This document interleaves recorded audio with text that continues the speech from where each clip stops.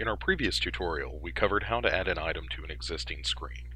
In this lesson, we'll be adding a new screen, attaching it to a menu, and adding a new tags and major and minor categories. First, let's open our menu editor. Previously, we had selected Edit and Order Screen to find a previously defined screen. This time we'll be using the same selection in order to create a brand new order screen. So, we'll select Edit and Order Screen, which will bring us to the list of screens. In the previous lesson, we clicked on the previously defined screen. We'll do that now, if only to see the list of items. If I click on Burgers and Sandwiches, I see that one item doesn't belong, the chicken parmesan. I want to create a separate entree screen.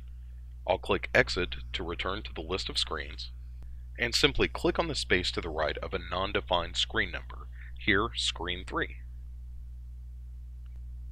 A prompt appears asking me if I want to make this a daily special screen, which I will select by clicking the box to the left of Daily Specials. I can choose 4 or 5 column screens, which will give me either 44 or 55 cells respectively. I'll select 5 rows. Finally, I will enter a name for my screen, Entrees. I click OK, and I'm returned to the list of screens. I see my new entree screen listed now. I will click on it to see my cells. And the first thing that you'll notice different from previous lessons is the list of days with a radio button to the left of them. This is activated when we select the screen as a daily special screen. I can set unique items for different days. By clicking on the radio button beside the different days, I'm essentially selecting one of 7 different screens, all called entrees.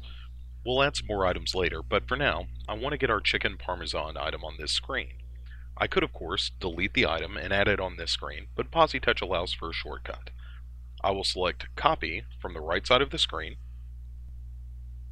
and I will be shown a list of all the screens currently defined in the database on the left side of the window, and the items on that screen on the right side. You can see how the items on the right change depending on the screen I've selected. Let's return to screen number 1 and highlight the chicken parmesan. A 40 appears on the left side of the window, indicating the number of the screen cell that chicken parmesan occupies on the Burgers and Sandwiches screen. I will then click OK, and now my chicken parmesan appears on the entree screen in exactly the same way as it does on screen number 1. It will attach itself to whichever screen cell is currently selected, which I can change by clicking on New Screen Cell, say 25, and then clicking Exit. You'll see that the active cell number has changed. I can also select a cell simply by changing that number. Let's make 50 the active cell. If I were to copy the same item again, you'll see that it imports with a smaller button size. If the button on the original screen is too big to fit, POSitouch will automatically adjust the button size down to accommodate the new button. I can move the button over by using the swap button above the copy function.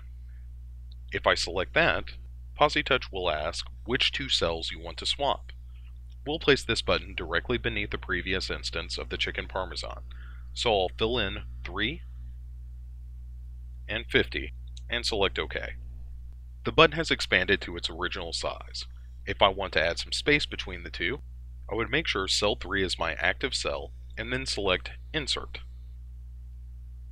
Keep in mind, this will move every other item down a line. The remove function works the same way, only in reverse. I make sure cell 3 is my active cell and click Remove.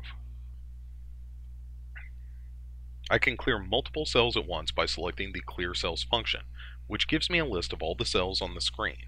By clicking the box to the left of the item, I am telling POSitouch to remove the item from my screen.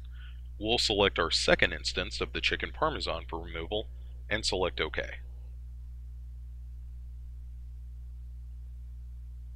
A prompt appears ensuring that you don't accidentally delete your work, but we'll select Yes. You'll see now that the item is gone. The sort function is a handy way to sort all of the items on your screen by given parameters. If I go to the Burgers and Sandwiches screen,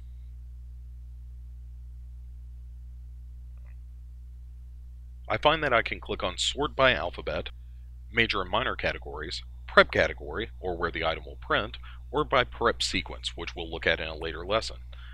I can also set a range of cells to sort on part of the screen. We'll sort the first column, or cells 1 through 11. Flagging the compress option removes any spaces between the buttons for the requested range. We'll leave that alone for now, as our buttons have no spaces. You'll see that my first column of buttons has been sorted alphabetically. Let's return to the entree screen. Note that by clicking on the days of the week, I'm switching to a blank screen. I have to add items to each individual screen if I set my screen as a daily special. I can use the copy function to make the process a bit easier, however. Let's copy from Sunday to Monday.